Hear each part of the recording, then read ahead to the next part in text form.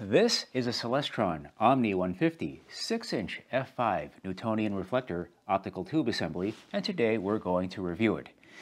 You know, it wasn't that long ago when the 4.5-inch f8 Newtonian reflector was the most cloned telescope in our hobby. There were examples all the way up from Celestron, the C4.5, all the way down to Tascos with cheap 0.965-inch focusers and cheap useless finders. But I think what's happened is lately, this 6-inch f5 optical tube has replaced the 4.5-inch f8 as the most cloned model that's out there.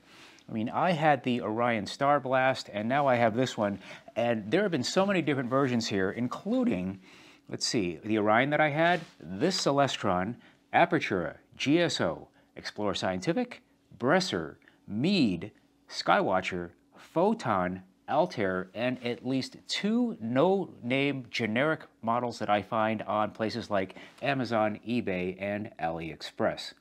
So looks like aperture creep has come up. A 4.5-inch has become a 6-inch. This one is the Celestron version, and I have to tell you, this one is not bad. The Orion that I had, if you follow this channel, was one of the worst telescopes I've ever owned. The optics were awful, and it had a plastic 1.25" only focuser. This version here has a nice optical mirror attached to it and a very fine 2-inch to 1.25" Crayford style focuser. Very nice. Now, the prices again are very reasonable. They sell a lot of these things, and this has become an internet budget favorite. At the time of filming, $399 for the optical tube and around $700 to $750 coupled with the CG4 mount. That mount is pretty good. I don't have anything against the mount. I think my issue with it is that it's not quite strong enough to hold this 11 to 13 pound optical tube depending on what you have on it. The views are going to shake on you a little bit. If you have a CG5 or an AVX, you're going to be doing much better. And of course, the reason they put it on the CG4 is, to keep the price down.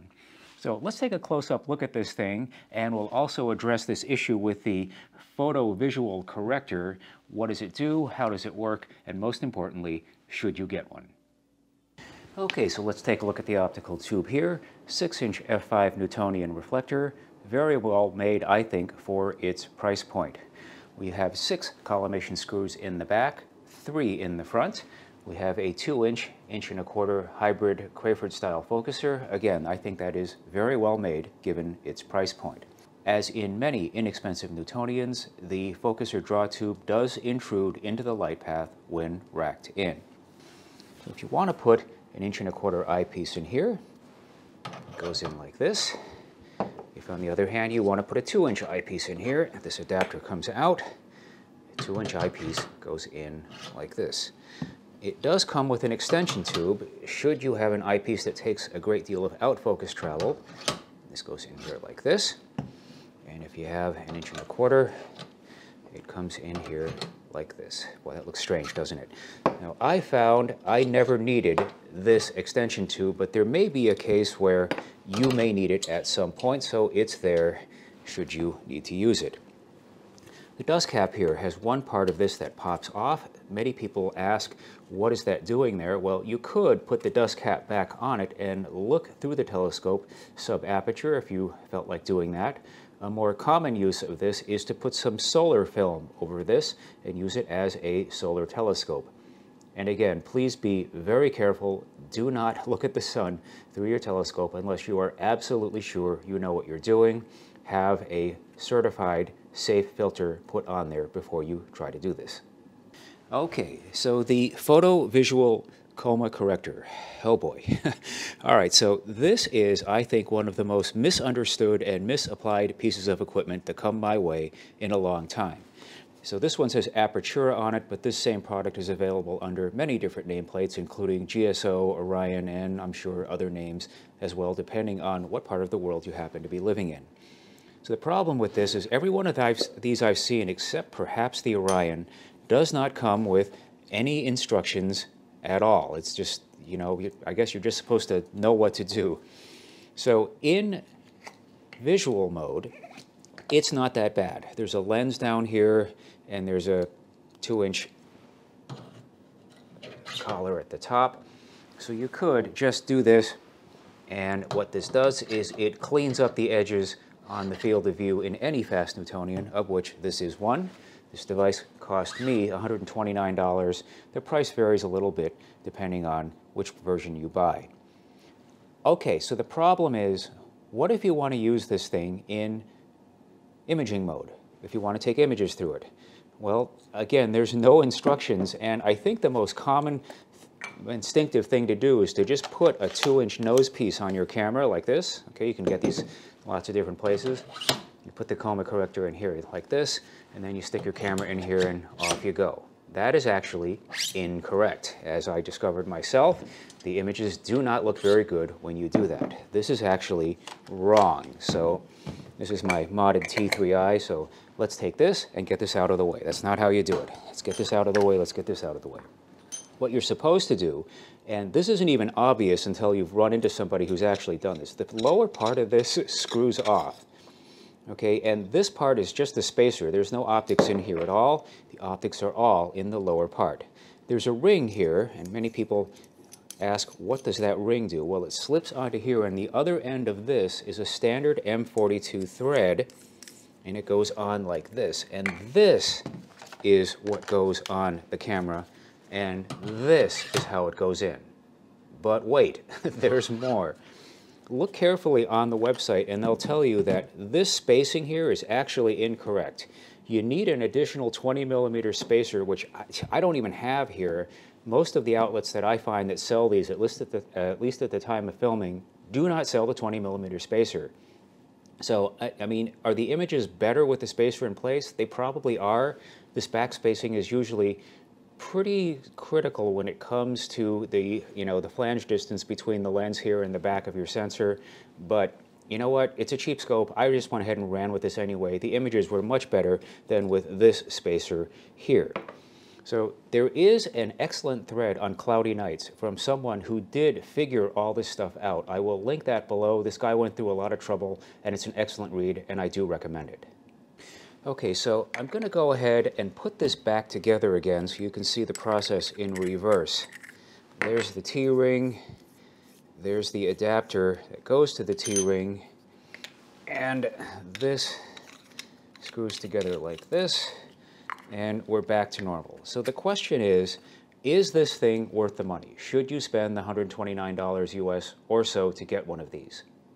I'm going to say yes, because I think you're probably going to wind up getting this anyway, even if you don't take any images at all. It does help clean up the edges of the field of view, and again, I think it's probably worth it. Do you need to get it right away? Maybe not, but I think most people who buy this telescope eventually are going to wind up wanting to get this. Okay, so some of the versions that you'll get of these optical tubes will come with mounts. These include the Celestron, the Skywatcher, and I believe the Bresser, and there may be others as well, but some of you may just wind up getting the optical tube. And one of the biggest challenges here, of course, is finding a mount to put it on. Experience shows that beginners tend to undermount their telescopes. A photographic tripod is not going to cut it. You are going to need a telescope astronomy-specific mount. You could use something like this. It's a Altaz manual-only mount like this Vixen Porta. For some reason, these things have fallen out of fashion lately. I don't really know why. This is okay. I don't think it's super steady. Things are going to be jiggling and shaking on you a little bit. You can't see that on camera, but through the eyepiece, that becomes a little more obvious. So the more common thing that you see happening these days is to put it on a tracking equatorial mount like this CG5. Now, if you get the version from Celestron, you are going to get it on a CG4 mount. Those are okay, I guess, but again, with the CG4, this 11 to 14 pound optical tube weight is going to start to stress that mount. If you have a CG5 or an ABX, that's the next size up that I have here. It's also known as the LX85 from Meade. It's known as many other names as well around the world. This is a lot more steady, and you get this, this is a little bit incorrect here. Let's balance this. There we go. That's about what you need to do. And this actually works quite well, and you have the benefit of full go-to capability. And again, if you're new to this, a 6-inch telescope is fine. It seems as though the industry has moved towards an 8-inch, and I've crept up there myself. An 8-inch Dob is what I normally use, but you know, for several nights here, and I tried to use just this as my only observing telescope, and you know what? It was fine. I didn't really feel the need to upgrade to anything else. When I was growing up, the 6-inch was the standard beginner's telescope.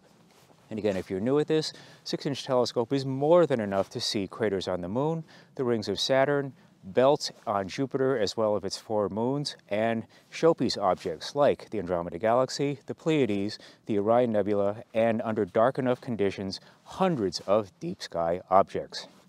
These days, with light pollution encroaching on all of our lives, the limiting factor is likely to be your observing location and not necessarily the aperture of your telescope itself.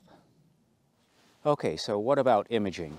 Well, like one of those other internet budget favorites, the Astrotech AT72, these 6-inch f5 optical tubes have become a popular gateway drug into astrophotography.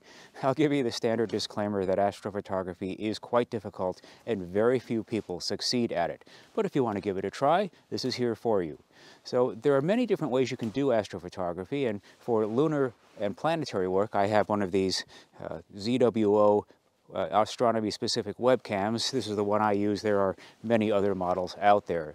If you want to try that, you can do something like this. This is an image of the Moon that I took. That is a stitch of 3 or 4 individual images that I melded together. As for deep sky imaging, so things get a little bit more complicated. I just want to stress, I don't think this is a very good astrophotography telescope. It's okay at best, but that's all right because I view this thing more as a learning tool than as a serious astrophotography instrument. You can learn the ropes on this thing and decide if you want to upgrade yourself later on. I also want to stress that your expense does not stop at the telescope and the mount. My camera, for example, has been modified for use for astrophotography. The modification voids the warranty and renders the camera useless for conventional photography. So if you want another camera to take pictures of your kids or your cat, whatever, you've got to buy another camera. But I did try astrophotography on deep sky with this thing over several months, not necessarily because I think it's a good scope, which I said I don't think it is, but because I was just curious to see what it would do. What I found is on brighter objects, it was fine. For example, here is the Andromeda Galaxy. That doesn't look too bad. And even on a smaller object like NGC 891, that doesn't look too bad either. Here is the Veil. Here is the Dumbbell, the Crescent, and the Pac-Man. And again, those don't look too bad, but what I find with some of these inexpensive Newtonians is as you get towards these lower contrast objects, things start to get a little bit worse. For example, here is M33. That doesn't look very good. And for comparison, I had my astrophysics stowaway refractor sitting right next to it, taking another image at exactly the same time, and I was able to get this. And that is hardly a serious attempt. I was just goofing off just to make this comparison. As you go dimmer again, here is IC 443. That is the Jellyfish Nebula in Gemini. And here is the infamous Horsehead. You can almost feel the telescope struggling to capture the photons there. But again, on brighter objects like the Orion Nebula, this doesn't look too bad. So again, regarding the cost, it's not just the optical tube in the mount and the camera, which has been modified. There is an autoguider, there is a laptop to run the autoguider, and then there is the processing software. PixInsight is what I use. That is a couple of €100 at the time of filming. So even though the optical tube only cost $399 US, I had to surround this thing with almost $3,000 worth of gear just to take some of those images. Okay, so are there any drawbacks? Not really. I think at this price we can't complain whether you buy the optical tube or whether you get it with the mount. Again, my biggest concern is beginners are going to put this on a mount that's a little bit too light. Once you get that problem solved, I think this is fine. You can learn on it, and this will keep you busy for a long time. It could also introduce you to astrophotography. One question I sometimes get, which version of these should I get? Like, which brand should I get? Should I get the Celestron, the Skywatcher, the Orion, whatever?